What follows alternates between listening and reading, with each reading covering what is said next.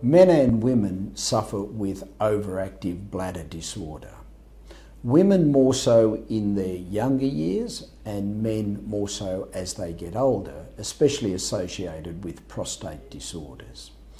OAB, or overactive bladder disorder, is characterised by frequency, urgency, urge incontinence, and can be very distressing. It can be very embarrassing for an adult male or female to suddenly wet their pants in public.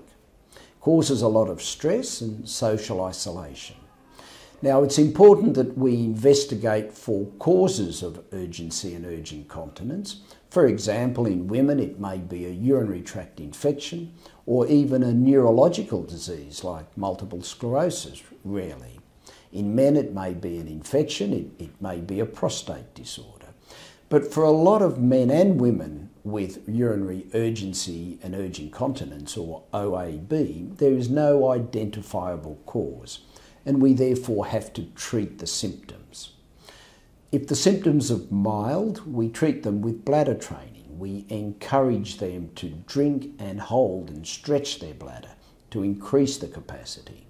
If that doesn't work on its own, we use medication.